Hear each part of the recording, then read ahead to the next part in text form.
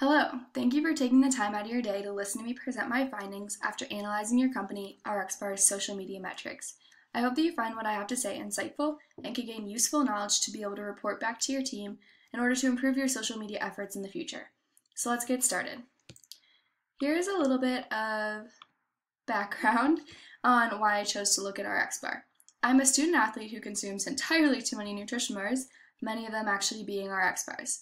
I was introduced to the bars earlier this year by my lifting coach, who would give them to us after practice in order to feel it before classes. I like the products and want to learn more about the company itself, especially when compared to other nutrition bar companies. I knew that RxBar was a young startup because I'd had some professors talk about the brand in class, so I was curious to learn about their success being so new in such a competitive industry. So, because RxBar is such a young startup that was founded only back in 2012, in the middle of the rise of social networking, I found it fitting to focus on RxBar's social media efforts. During my research, I looked for trends and data points by comparing RxBar to that of its significant competitors in the nutrition bar industry. I found that RxBar tends to lag behind its competitors in terms of key engagement metrics that are more likely to lead to conversions. This means that although RxBar does have a strong social media presence, they tend to not have as many comments or shares as competitor companies do. These are two very important metrics because they both indicate a high level of interest and engagement.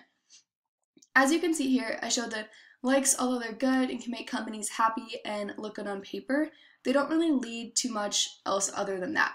Where comments and shares show a high level of engagement with users, so by showing those numbers, it can also lead to more revenue and more customers actually buying the products versus customers who are just liking.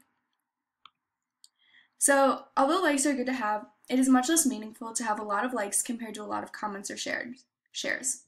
Number of likes or average likes per post tend to be vanity metrics. Vanity metrics, as described in the book Lean Analytics, are metrics that simply look good but do not lead to much action, meaning that although it is cool to say that RxBar has more likes on its posts than its competitors, likes are often hard for companies to monetize.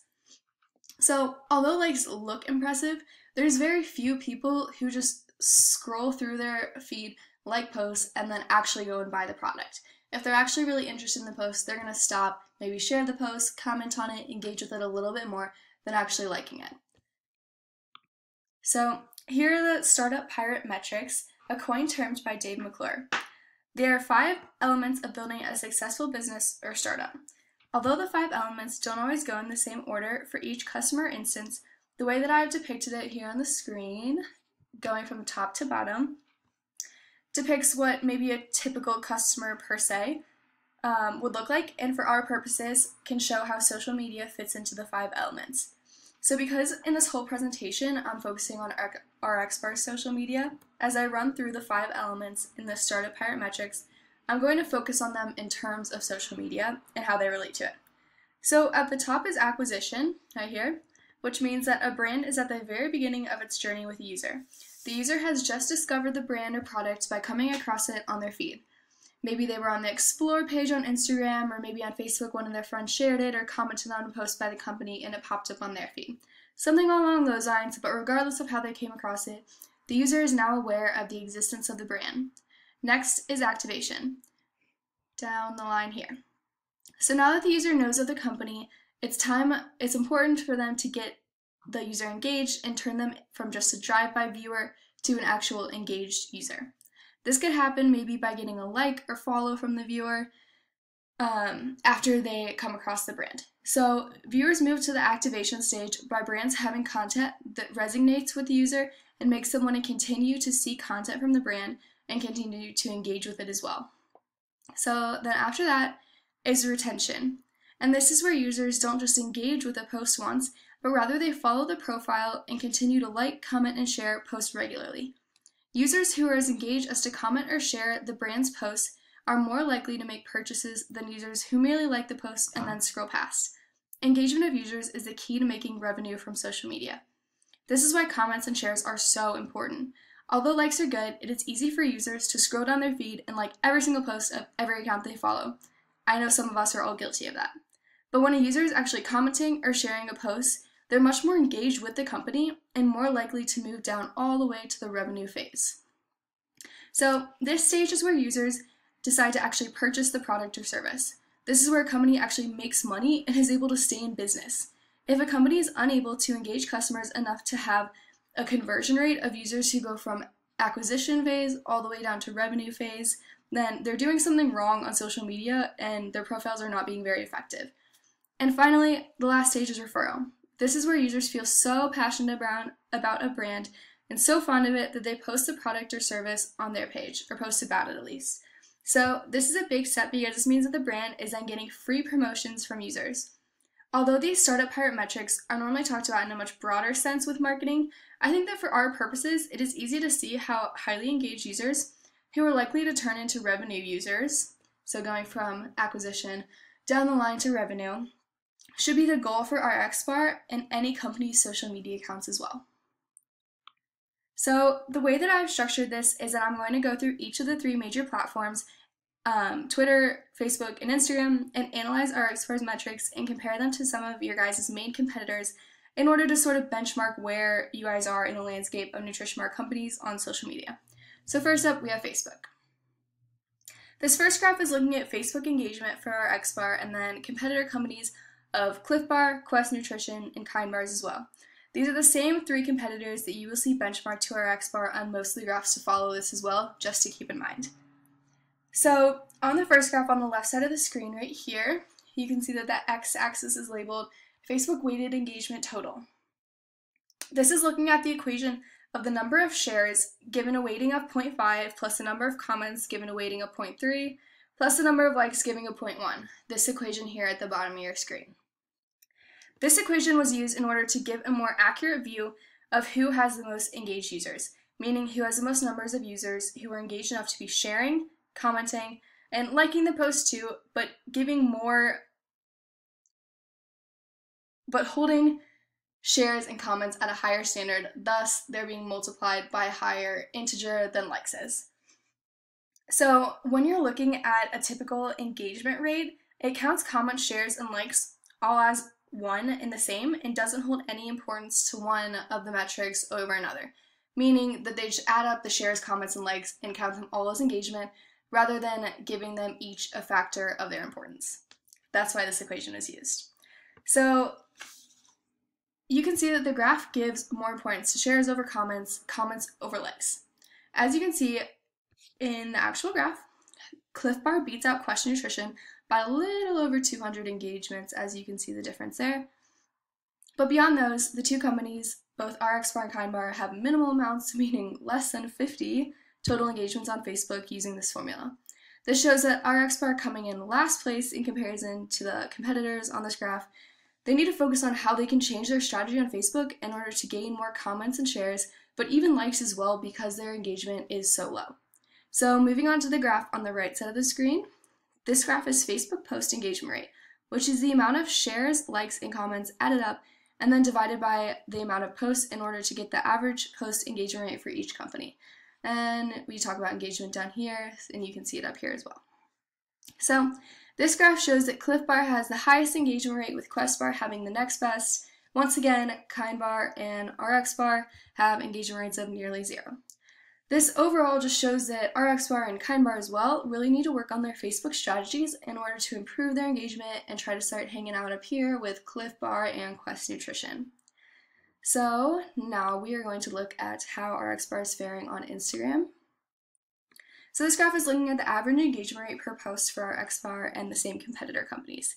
As you can see right off the bat, our XBAR performs far better on Instagram in comparison to the competitors than you guys did on Facebook. So it's interesting to see graphs of the same metrics for the same companies, but looking at various platforms, because it shows how even though one company can be very dominant on one platform, it does not necessarily mean that they are going to be dominant across all social media platforms. As you can see in the comparison of Clif Bar dominating on Facebook, but actually moving behind our XBAR here. So this graph is also interesting to note that all the nutrition bar companies have higher engagement rates on Instagram, which is partly just due to the platform itself and the nature of engagement on the platform. But also, it's good to note that our XBAR has moved up here and is hanging out with some of the more established people, so good job doing that. So this next graph is looking at Instagram conversation rate. Note that we are looking at conversation rate, which is the number of audience comments per post and not conversion rate. So here you can see that RX Bar still lags behind Quest Nutrition in terms of amount of comments that they are getting per post, but they're still ahead of the other two brands that we are looking at. So RX Bar has 280K followers on Instagram as of May 12th, but it's only averaging a little over 40 comments per post. This isn't a bad average compared to some competitors, but I feel that it's a rate that can be improved, and if it does increase, could lead to more conversions from Instagram. If users are more interested in and engaging with RX Bar's Instagram posts, it will not only increase the conversation rate metric, but almost will definitely lead to more customers purchasing the product after engaging with the brand on Instagram. So now let's look at the last of the three major social platforms, Twitter. So this first Twitter graph is looking at engagement rates for RX Bar and the same competitor companies that we've been looking at, but now just on Twitter. So RX Bar is represented by this big green bar on the side, which, as you can see, it shows that you guys have the highest average engagement rate per tweet compared to the other three competitor companies down here. So it's impressive that RX Bar has over 2 times as high of an engagement rate as Quest Nutrition, the company that has the next highest engagement rate. Obviously, if you can look at the numbers and even just the bars, you can see that if you stacked up 2 of these Quest Nutrition bars, it still would not equal this RX Bar. So overall, this graph shows that you guys have done a great job posting content on Twitter that gets users to engage with it. However, you need to remember that engagement rates don't take into account the importance of likes versus comments versus retweets. So let's look at another graph which actually takes out shares and just looks at those individually, since that is the most important type of engagement. So Twitter amplification, which is the number of retweets per tweet for the same slate of companies as in all the previous graphs, this graph shows how the companies stack up in terms of shares, the highest engagement marker. I chose to use this bubble type of graph in order to show the comparison of the different metric values for each of the companies. Although another bar chart could have been used as in all the previous graphs I did, I thought it was interesting to show the data this way and represent it to be able to compare the companies against each other a little bit better. So the large circle indicates the highest Twitter amplification rate. So as you can see, Quest Nutrition had the highest amplification rate of 18.59 retweets per tweet on average, followed by Cliff Bar, Kind Bar, and then finally RX Bar. This means that you guys, although you did have a lot of engagements in forms of comments and likes, since on this you guys did have the highest Twitter engagement, this graph then shows the breakdown that you're kind of lacking in the area of amplification, which means retweets. So amplification rate shows how many followers the content is so relevant or relatable to that they then feel so strongly as to share with their own network, which is awesome. A company having a high amplification rate shows that they're able to create content the users are not merely just liking or scrolling past and maybe chuckling at, but actually relating to the content and wanting to engage with the brand and share it with their own network and furthering the reach of the company's posts. So increasing amplification on Twitter is one area that I feel that RX Bar could really focus on in order to see more conversions actually come out of their Twitter page. So finally, the last graph I'm going to take you through looks at gender preferences of various nutrition bar companies. This data set came from a different site, so this one came from Statista, where all the other ones came from Rival IQ. So although this graph doesn't look at social media, it's rather just data from a large survey of users. I felt that it was important to show how saturated this industry really is and how important it actually is to make a lasting impression on users, because they do have so many options for nutrition bars to purchase. So on this graph, you can see that both Cliff Bar and Kind Bar are 2 of the companies that we've been benchmarking RX Bar to throughout this analysis, and when they're compared to the field of competitors here, neither one of them are one of the top ones, actually. So Cliff Bar is almost at the bottom of the rankings of what brands of bars users say they prefer, right here. And then Kind Bar does a little bit better. They have a very high percentage of women, almost the top of women who say that they prefer Kind Bar. So that's interesting to look at, the difference between their men and women who say that they prefer Kind Bar. So on this graph, obviously Nature Valley has the largest number of respondents that said that they prefer it, and then Kashi Bar had the least right here. So this survey was from about 3,000 individuals, half who identified as male and half who identified as women, and they just asked the people in the survey to indicate which brand of bars that they prefer out of these.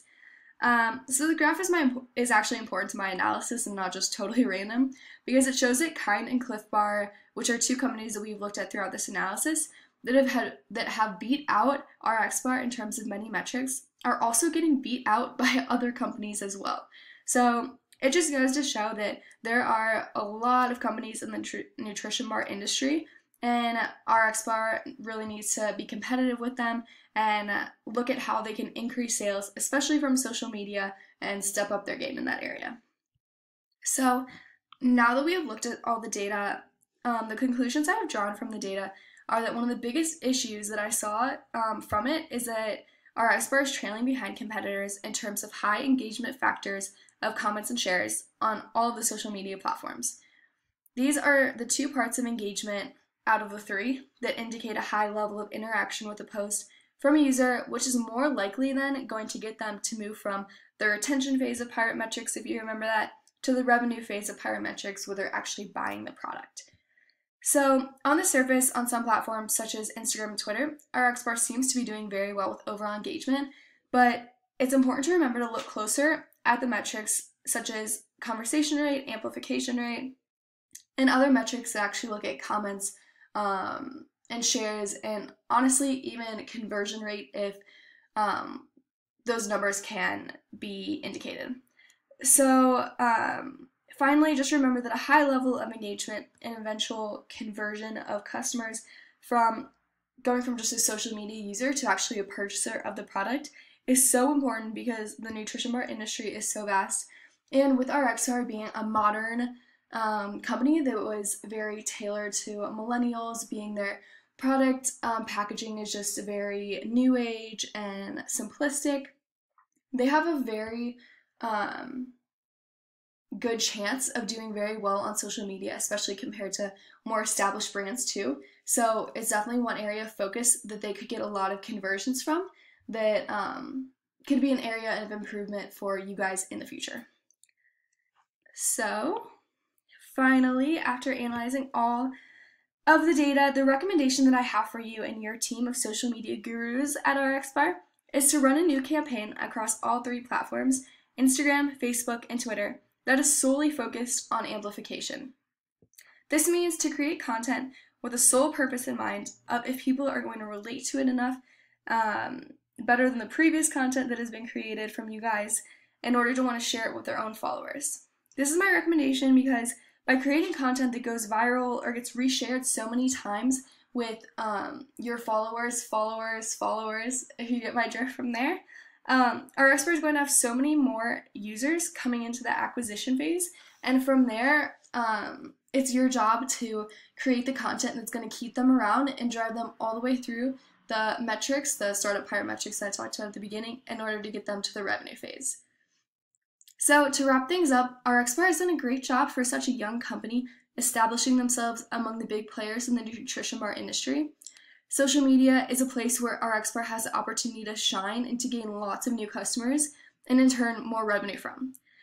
But updating the focus of their social media to be on getting users to repost content, RX Bar is going to have a challenge in front of them. They're going to have to create a much more engaging profile in order to have much more engaged users and acquire more new potential customers as well. So thank you for taking the time to listen to me today. I hope that you found my insights and information insightful and can use them along with the rest of the RX Bar social media team in order to better improve the company's social media strategy. Thanks again.